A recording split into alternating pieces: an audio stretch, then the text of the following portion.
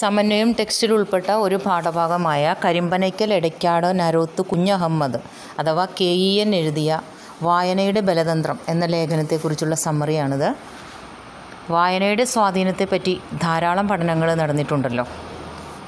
വായിക്കുന്ന രാഷ്ട്രങ്ങളാണ് ലോകത്തെ നയിക്കുന്ന രാഷ്ട്രങ്ങൾ എന്നാണ് പറയപ്പെടുന്നത്. അതായത് leading Nations are reading Nations. ചിന്തകനായ വോൾട്ടയറോട് ആരാണ് മനുഷ്യ സമൂഹത്തെ നയിക്കുന്നത് എന്ന് ചോദിച്ചപ്പോൾ ആർക്കാണോ എഴുതാനും വായിക്കാനും അറിയുന്നത് അവർ തന്നെ എന്നാണ് അദ്ദേഹം പറഞ്ഞത്. വായനയിൽ തോറ്റു എന്ന് പറഞ്ഞാൽ സ്കൂളിൽ തോറ്റു എന്നാണ് അർത്ഥം, അല്ലേ? അപ്പോൾ പഠനം കൊണ്ട് ഏറ്റവും അടിസ്ഥാനപരമായി നേടേണ്ട ഒരു സ്കിൽ അല്ല ഒരു വൈദഗ്ധ്യമാണ് നന്നായി വായിക്കാനുള്ള കഴിവ്. ഇവിടെ വായന എന്ന് പറയുമ്പോൾ വിശാലമായ വായനയുടെ ലോകത്ത് നിന്നും ആളുകൾക്ക് എന്തെല്ലാം സമ്പാദിക്കാൻ കഴിയും, എന്താണ് വായനയുടെ നേട്ടം എന്നൊക്കെയാണ് ഈ ലേഖനത്തിലൂടെ വിലയിരുത്തുന്നത്. വായനയുടെ ധർമ്മങ്ങൾ എന്തൊക്കെയാണെന്ന് ചോദിച്ചാൽ നമുക്കറിയാവുന്നതുപോലെ ചിരിക്കാനും ചിന്തിക്കാനും അതുപോലെ ജീവിതാനുഭവങ്ങളിലൂടെ നമുക്ക് ജീവിതം കരുപ്പിടിപ്പിക്കാനും യഥാർത്ഥ ജീവിതത്തിൽ നിന്നും രക്ഷപ്പെടാനുള്ളൊരു ഉപാധിയായിട്ട് വായിക്കുന്നവരുണ്ട്. അതുപോലെ മറ്റുള്ളവരുടെ വൈകാരിക ജീവിതം കണ്ട് ആസ്വദിക്കാൻ സാധിക്കും. നമ്മുടെ ജിജ്ഞാസ ശമിപ്പിക്കാനായിട്ട് നമുക്ക് സാധിക്കും.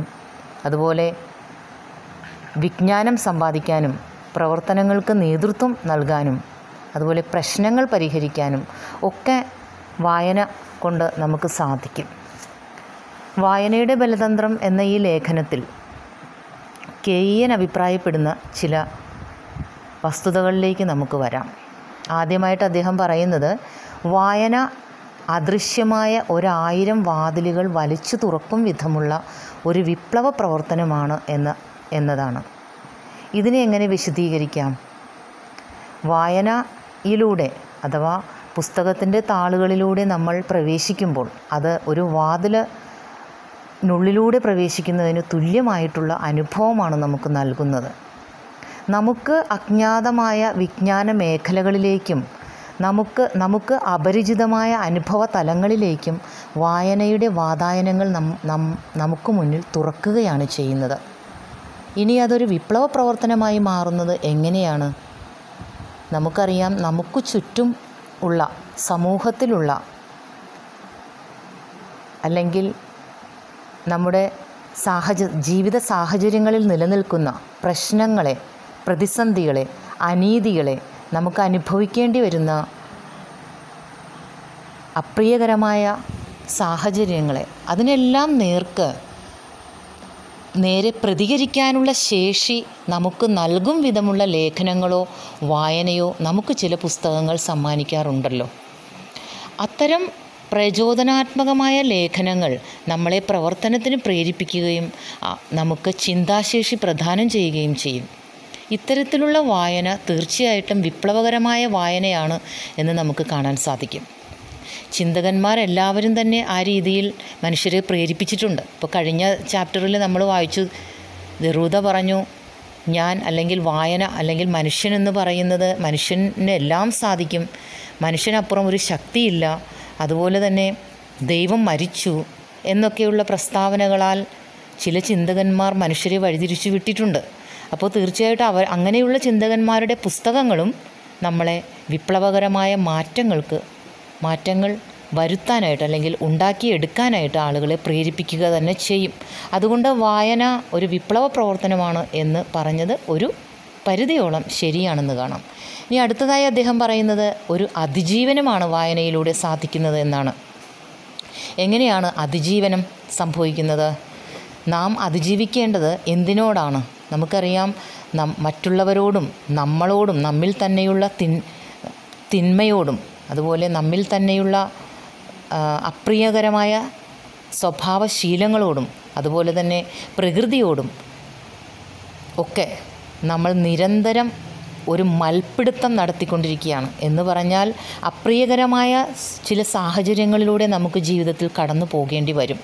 അത്തരം സാഹചര്യങ്ങളിൽ മടുത്തു പോകാതെ അതിനെയെല്ലാം അതിജീവിച്ചുകൊണ്ട് ജീവിതത്തെ വിജയപ്രദമായി നേരിടാൻ തക്കവണ്ണം ചില വായന നമ്മളെ സഹായിക്കും.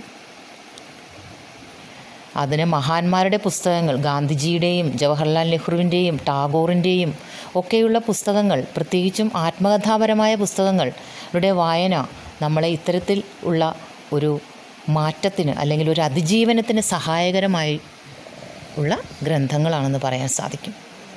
അടുത്തതായിട്ട് അദ്ദേഹം പറയുന്നത്, വായന എന്ന് പറയുന്നത് നമ്മുടെ വായനയെ നമ്മുടെ ആധുനിക കണ്ടുപിടുത്തങ്ങൾ വളരെയധികം നശിപ്പിക്കുന്നുണ്ട്. അല്ലെങ്കിൽ വായനയ്ക്ക് സമയമില്ലാത്ത വിധം ഇന്ന് ആളുകൾ പ്രത്യേക സാഹചര്യങ്ങളിലാണ് എന്നുള്ളതാണ്. അതിൻ്റെ സത്യത എത്രത്തോളം ഉണ്ട് എന്ന് നമുക്ക് പരിശോധിക്കാം. ചില ആളുകൾ പറയുന്നു, ടെലിവിഷൻ വന്നില്ലായിരുന്നെങ്കിൽ അല്ലെങ്കിൽ ഇൻ്റർനെറ്റ് വന്നില്ലായിരുന്നെങ്കിൽ കുറേ കൂടി ഞങ്ങൾ വായിക്കുമായിരുന്നു എന്ന്. ഇത് എത്രത്തോളം ശരിയാണ്? ടെലിവിഷനോ അല്ലെങ്കിൽ ഇൻ്റർനെറ്റോ ലോകത്തിൻ്റെ കണ്ടുപിടുത്തങ്ങളോ ഒന്നും തന്നെ വായനയ്ക്കൊരു തടസ്സമല്ല. കാരണം ഇത്തരം കണ്ടുപിടുത്തങ്ങളെല്ലാം തന്നെ നമ്മളെ സമയം ലാഭിക്കുന്നതിനാണ് നമുക്ക് ഇടയായിട്ടുള്ളത്. പണ്ട് കത്തെഴുതണമെങ്കിൽ വളരെ അധികം സമയമെടുക്കുമായിരുന്നു. ഇന്ന് ആ സ്ഥാനത്ത് ഒരു ഇമെയിൽ അയക്കാൻ എന്ത് സമയം വേണം, അല്ലേ? അപ്പോൾ അത്രയും സമയം നമുക്ക് ലാഭമായിട്ടുണ്ട്. അപ്പോൾ നമ്മളിൽ തന്നെയുള്ള ആലസ്യമാണ് അല്ലെങ്കിൽ അലസത അല്ലെങ്കിൽ വായനയോടുള്ള അവഗണനയാണ് ഇത്തരം ചിന്താഗതിക്ക് കാരണം. അങ്ങനെ ചിന്തിക്കുന്നവർ ലോകം വളർന്നിട്ടില്ലായിരുന്നെങ്കിൽ തങ്ങൾ വളരുമായിരുന്നു എന്ന് ചിന്തിക്കുന്ന ഒരു തലത്തിലുള്ളവരാണ്. അത് തീർച്ചയായിട്ടും ഒരു ഒഴികഴിവ് തന്നെയാണെന്ന് ലേഖകൻ പറയുന്നു. ഇനി മറ്റൊരു തടസ്സവാദമാണ്, ലോകം മുഴുവൻ മലിനമായ കാഴ്ചകളാൽ നിറഞ്ഞിരിക്കുന്നു. ഏത് മാധ്യമം എടുത്താലും അശ്ലീലവും അതുപോലെ കാഴ്ചയ്ക്ക് അരോചകവുമായിട്ടുള്ള കാര്യങ്ങളാണ് ഉള്ളത് എന്ന്. പക്ഷേ നമുക്കറിയാം, ഒന്നും മാറ്റിമറിക്കാൻ അല്ലെങ്കിൽ എല്ലാം മാറിയിട്ട് ഞങ്ങൾക്ക് എന്തെങ്കിലും ചെയ്യാമെന്ന് ചിന്തിച്ചാൽ നമുക്ക് നടക്കുകയില്ല. അപ്പോൾ കാഴ്ച മാധ്യമങ്ങളാൽ മലിനമാകാത്ത ഇന്നലെകളെക്കുറിച്ച് സ്വപ്നം കാണുകയല്ല, മറിച്ച് മലിനമായ ഈ ലോകത്തിൻ്റെ നടുവിൽ നിന്നുകൊണ്ട് തന്നെ അതിനെതിരെ മൽപ്പിടുത്തം നടത്തി ജയിക്കുകയാണ് നമ്മൾ ചെയ്യേണ്ടത്. അപ്പോൾ തീർച്ചയായിട്ടും സാംസ്കാരികമായിട്ട് ഉൽപ്പാദനക്ഷമമായ വായനയാണ് വേണ്ടത് എന്ന് അദ്ദേഹം അഭിപ്രായപ്പെടുന്നുണ്ട്. സാംസ്കാരികമായി ഉൽപ്പാദനക്ഷമമായ വായന എന്ന് പറഞ്ഞാൽ എന്താണ്? ഇപ്പോൾ വായിച്ചു പേജുകൾ മുന്നോട്ട് തള്ളാൻ ആർക്കും സാധിക്കും, അല്ലേ? എന്നാൽ വെറുതെ വായിക്കുന്നതിനപ്പുറം ആ വായനയിലെ ചിന്തകൾ നമ്മുടെ സ്വന്തമാക്കി തീർക്കുകയും സ്വന്തമാക്കിയ ചിന്തകളിൽ നിന്ന് പുതിയ വാക്കുകൾ അല്ലെങ്കിൽ പുതിയ ചിന്തകൾ ചിന്തകൾക്ക് രൂപം കൊടുക്കുകയും അവ പുതിയ പുസ്തകങ്ങളായി മാറ്റുകയും ചെയ്യേണ്ടതുണ്ട്.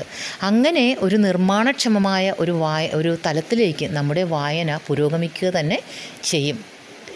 ചിലർ പറയുന്ന ഒരു കാര്യമാണ്, പുസ്തകപ്പുഴുക്കളായിട്ടുള്ള ആളുകളുണ്ട്, വെറും പുസ്തകപ്പുഴുക്കളായി മാറാൻ ഞങ്ങൾക്ക് താല്പര്യമില്ല എന്ന്. എന്തുകൊണ്ട്?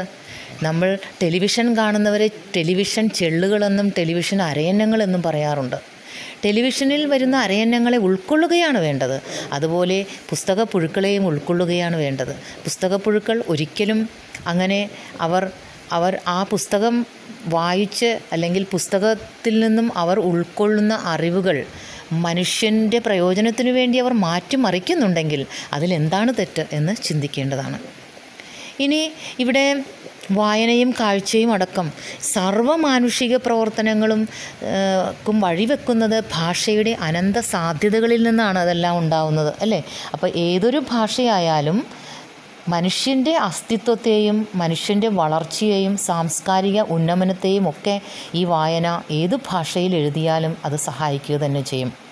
മനുഷ്യബന്ധങ്ങളുടെ ആർദ്രതകളെക്കുറിച്ച് എഴുതുന്ന എഴുത്തുകാരനും അതുപോലെ അനീതിക്ക് മുന്നിൽ ഇടിമുഴക്കം പോലെ ഗർജിക്കുന്ന വിപ്ലവാത്മകമായ എഴുത്തുകൾ എഴുതുന്ന ലേഖകന്മാരും ഭാഷയുടെ അനന്ത സാധ്യതകളെയാണ് ഉപയോഗപ്പെടുത്തുന്നത്.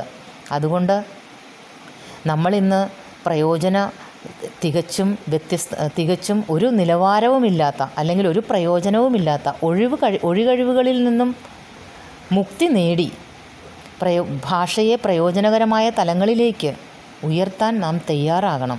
അത് ഭാഷയെ മഴവില്ലിൻ്റെ മനോഹാരിതയായിട്ടും മഹാപർവ്വതത്തിൻ്റെ ഗാംഭീര്യമായിട്ടും മനുഷ്യത്വത്തിൻ്റെ മഹത്വമായിട്ടും ഒക്കെ എഴുത്തിലൂടെ മനുഷ്യർക്ക് കാണിച്ചു കൊടുക്കാൻ നാം തയ്യാറാകണം. അതിനുവേണ്ടി അത്തരം കാര്യങ്ങൾ നമുക്ക് സാധിക്കണമെങ്കിൽ തീർച്ചയായും നാം വിശാലമായൊരു വായനയ്ക്ക് ഉടമകളായിരിക്കണം. ഷോപ്പൻഹോവർ പറയുന്നത് മറ്റൊരാളുടെ തലച്ചോറ് കൊണ്ട് ചിന്തിക്കലാണ് വായന എന്ന്. മറ്റൊരാളുടെ തലച്ചോറ് കൊണ്ട് ചിന്തിക്കലാണ് വായന എന്ന ഈ വാദം അതിൻ്റെ ഒരു വശം പൊള്ളയാണ് എന്ന് നമുക്ക് കാണാം. കാരണം നമ്മളെത്ര വന്നാലും മറ്റുള്ള ഒരാളുടെ തലച്ചോറ് കൊണ്ട് നമ്മൾ എത്രമാത്രം ചിന്തിക്കും, അല്ലേ? നമുക്കൊരു വ്യക്തിത്വമുണ്ട്, നമുക്ക് ചിന്താധാരയുണ്ട്. അപ്പോൾ മറ്റൊരു പുസ്തകം വായിച്ചു എന്ന് വെച്ചിട്ട് നമ്മൾ ആ വ്യക്തിയുടെ തലച്ചോറ് കൊണ്ട് ചിന്തിച്ചു എന്നതിനർത്ഥമില്ല. ആ വ്യക്തിയുടെ ചിന്തകളെ നമ്മുടേതാക്കി മാറ്റുമ്പോഴാണ് വായന വ്യക്തിപരമാകുന്നത്. അപ്പോൾ തീർച്ചയായിട്ടും ഈ അഭിപ്രായം, ഷോപ്പൻഹവറുടെ ഈ അഭിപ്രായം 100% ശരിയല്ല എന്ന് നമുക്ക് പറയാൻ കഴിയും. ഇനി വായനയുടെ വേറൊരു പ്രയോജനമായിട്ട് ഇദ്ദേഹം പറയുന്നത് നമ്മുടെ ജീവിതത്തെ വിസ്മയകരമായ അല്ലെങ്കിൽ ജീവിതത്തിലെ അനുഭവങ്ങളെ വർദ്ധിപ്പിക്കാൻ, ജീവിത അനുഭവങ്ങൾ വിശാലമായ തലത്തിൽ സമ്പാദിക്കാനായിട്ട് വായന കൊണ്ട് സാധിക്കുമെന്നുള്ളതാണ്. ബധിരരായ ആളുകൾക്ക് വായനയിലൂടെ കേൾക്കാനും, അന്ധരായ ആളുകൾക്ക് വായനയിലൂടെ കാണാനും, മുടന്തന്മാർക്ക് വായനയിലൂടെ നൃത്തം വയ്ക്കാനും സാധിക്കും എന്ന് അദ്ദേഹം പറയുന്നു. അപ്പോൾ വായന നിർജീവമല്ല, സക്രിയമായൊരു അനുഭവമായിരിക്കണം. ആ അളവിൽ വായന നടത്തണം എന്നാണ് അദ്ദേഹം അഭിപ്രായപ്പെടുന്നത്. വായിക്കുന്ന കാര്യങ്ങളെ ഭാവനയിൽ കാണുക എന്നുള്ളതാണ് അതിനുള്ളൊരു വഴി. വായിക്കുന്ന കാര്യങ്ങൾ മറക്കാതിരിക്കാനുള്ള ഒരു കുറുക്കുവഴി കൂടിയാണ് വായിക്കുന്ന കാര്യങ്ങളെ ഭാവനയിൽ കാണുക, ചിത്രങ്ങളുടെ രൂപത്തിൽ ഓർത്തു വയ്ക്കുക എന്നൊക്കെയുള്ളത്. അങ്ങനെ വായിക്കുമ്പോൾ ഒരിക്കലും മറക്കാനാവാത്ത അനുഭവമായിട്ട്, അല്ലെങ്കിൽ നമ്മുടെ തന്നെ ജീവിതവുമായി ബന്ധപ്പെടുത്തി വായിക്കുമ്പോൾ നമുക്ക് വായിച്ചത് മറക്കാതിരിക്കാനായിട്ട് സാധിക്കുന്നതാണ്. ഇനി വായന എന്ന് പറയുമ്പോൾ കടലാസും പേനയും തമ്മിലുള്ളൊരു സ്വകാര്യ ഉടമ്പടിയല്ല, അല്ലേ? ഇപ്പോൾ നമ്മൾ പറഞ്ഞിടത്തോളം വായന എന്ന് പറയുന്നത് വ്യക്തിപരമാണ്. അത് വ്യക്തിപരമായി നേടിയെടുക്കേണ്ട, അല്ലെങ്കിൽ വ്യക്തിപരമായ ജീവിതത്തിനൊരു മുതൽക്കൂട്ടാക്കി മാറ്റേണ്ട ഒരു വസ്തുത തന്നെയാണ് എന്നുള്ളതാണ്. ഇങ്ങനെ നോക്കുമ്പോൾ അവസാനം ലേഖകൻ പറഞ്ഞു വയ്ക്കുന്നത് വായനയുടെ ശത്രു എന്ന് പറയുന്നത് കാഴ്ചയല്ല. ഇങ്ങനെ പറയാൻ കാരണം എന്താണ്? വായനയുടെ ശത്രു കാഴ്ചയല്ല എന്ന് പറയേണ്ടി വന്നത് എന്തുകൊണ്ടാണ്? നേരത്തെ ആളുകൾ പറഞ്ഞു ഞങ്ങൾ ടെലിവിഷനും ഇൻ്റർനെറ്റൊക്കെ വന്നതുകൊണ്ടാണ് വായനയിൽ നിന്നും അകന്നു പോയതെന്ന്. വാസ്തവത്തിൽ അത് സത്യമല്ലല്ലോ. സത്യം എന്താണ്? മനുഷ്യനിലുള്ള അലസതയാണ് എന്നുള്ളതാണ്. അപ്പോൾ ഈ കാഴ്ചയുടെയും കേൾവിയുടെയും പൊതുശത്രു എന്ന് പറയുന്നത് തീർച്ചയായും മനുഷ്യനുള്ള അലസതയാണ്. അലസതയെ അകറ്റി വായന സക്രിയമായ ഒരു അനുഭവമാക്കി മാറ്റാൻ ഈ ലേഖനം നമ്മളെ പ്രേരിപ്പിക്കുന്നു.